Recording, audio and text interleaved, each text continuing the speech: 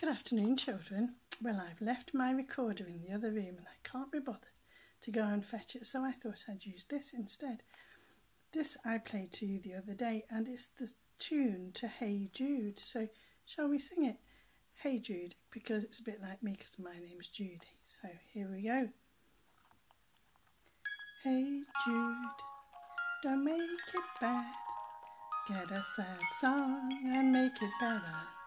Remember to let her into your heart, then you can start to make it better. Yay!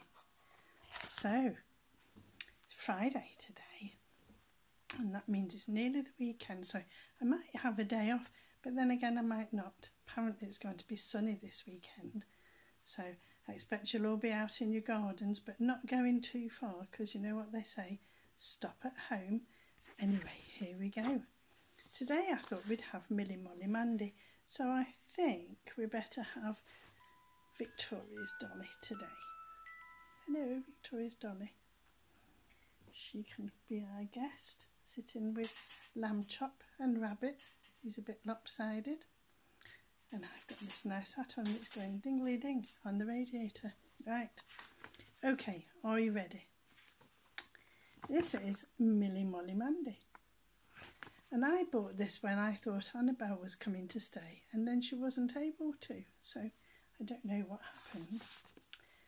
Probably something went wrong, like it has outside today. Means we can't go anywhere, can we? So we have to communicate over video and chatting to each other, and I want you all to send me lots of messages because I miss all of you lots and lots, and I'd love to have a big cuddle.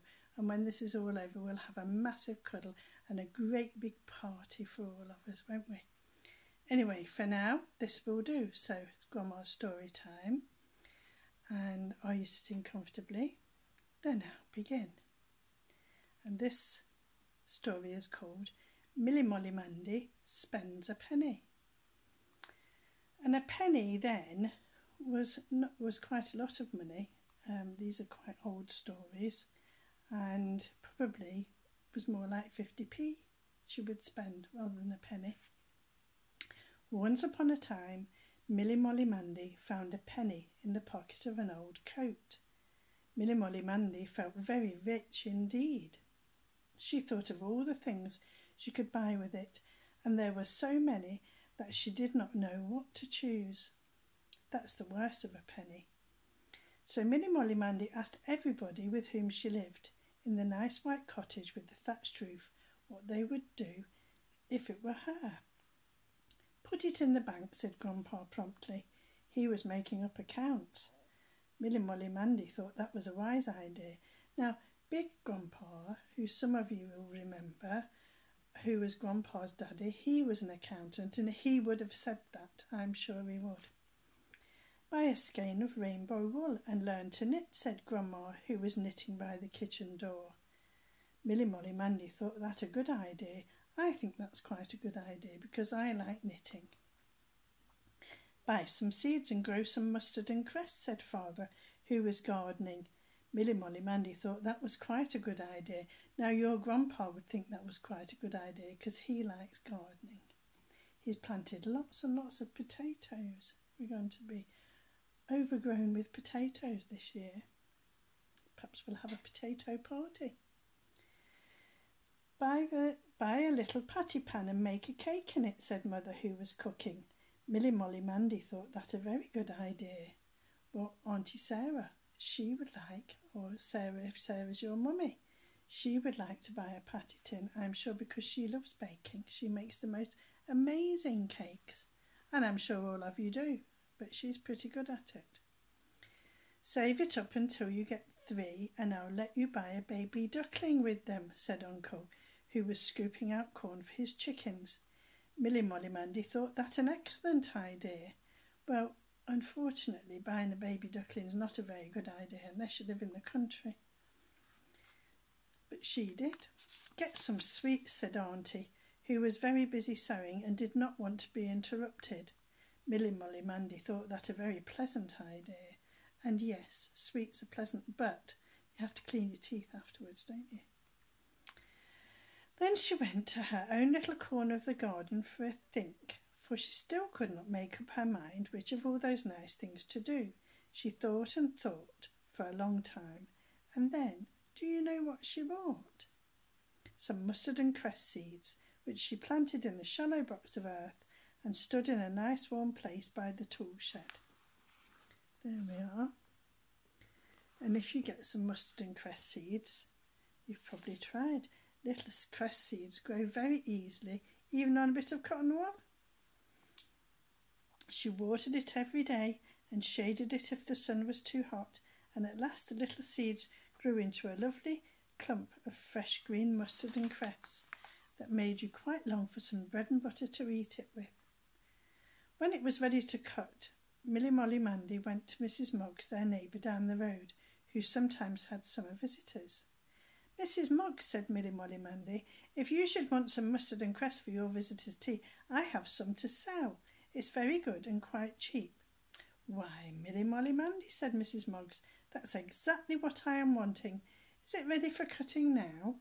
So Milly Molly Mandy ran home, borrowed a pair of scissors and a little basket, and she snipped that lovely clump of fresh green mustard and cress, all but for a tiny bit for her own tea, and carried it to Mrs. Moggs. And Mrs. Moggs gave her 2 pence for it. So that would be like having £1 or £2. So Milly Molly Mandy had done one of the nice things and spent her penny, and now she had 2 pence. Then Milly Molly Mandy took one of the pennies to the village shop, and she bought a skein of beautiful rainbow wool. A skein of wool is like a long, instead of a ball of wool, it's a long thing of wool, and you can hold it round your arms and then make it into a ball of wool. It's quite an old-fashioned thing. You don't see it much now. "Grandma," she said when she got home, "please will you teach me to knit a kettle holder?" Now, where was I was teaching? I went to stay with Louise and Dan, and I was teaching Leon how to knit. I wonder how Leon's getting on with that knitting now. He was quite good at it, weren't you, love? Yes. So Grandma found some knitting needles and showed Milly Molly Mandy how to knit. And though it had been undone several times at first, Milly Molly Mandy really did knit quite a nice kettle holder, and there was just enough wool for it. A kettle holder, you see, so that you could hold the handle of the kettle when you put it on the stove, whereas then that's what you used to do. Now we just plug it in, so we don't need a kettle holder. But you could make a saucepan holder, I suppose. When she had put a loop in one corner to hang it up, she went to Mother, who was just putting the potatoes on to boil. "Mother," said Milly Molly Mandy, would you think this kettle holder worth a penny?" "Why, Milly Molly Mandy," said Mother, "that is exactly what I am wanting, for my old one is all worn out, but the penny only pays for the wool, so you are making me a present for all your trouble."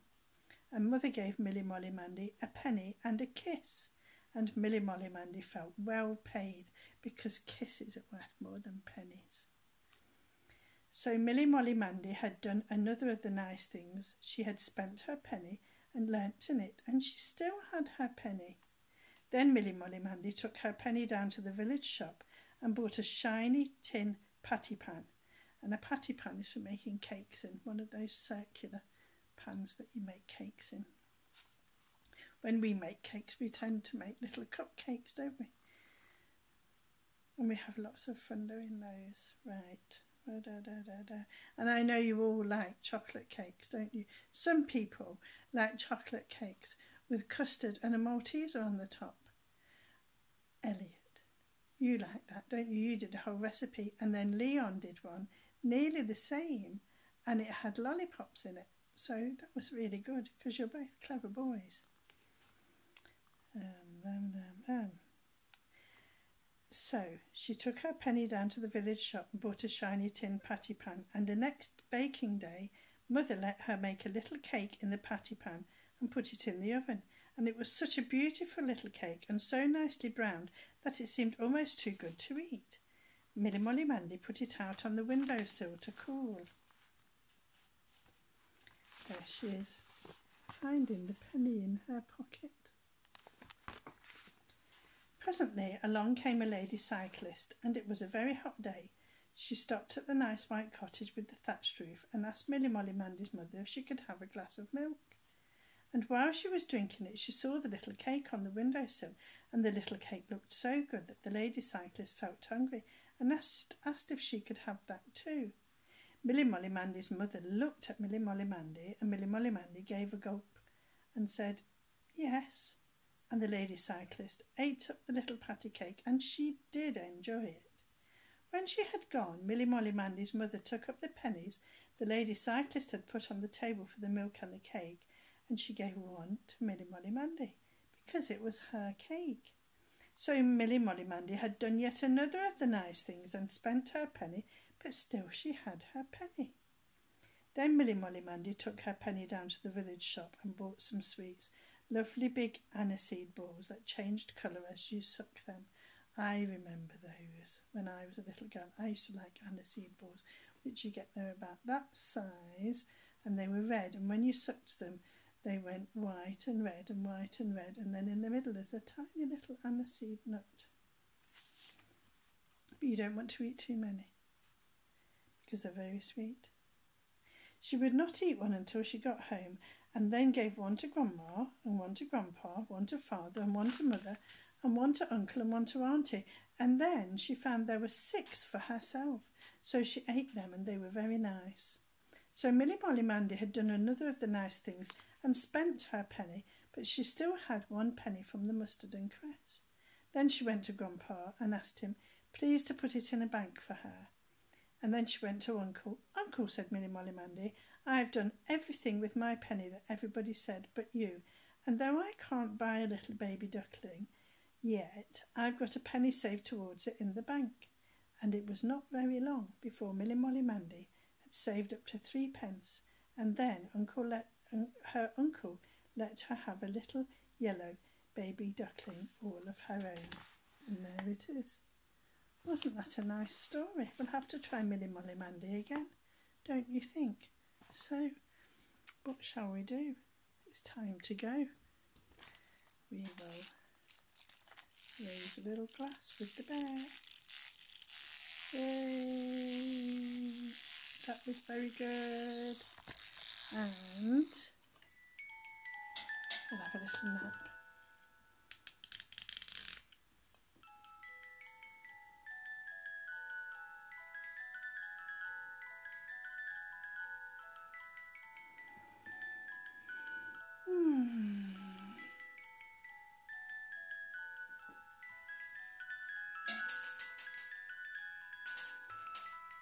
Goodbye, children. See you next time.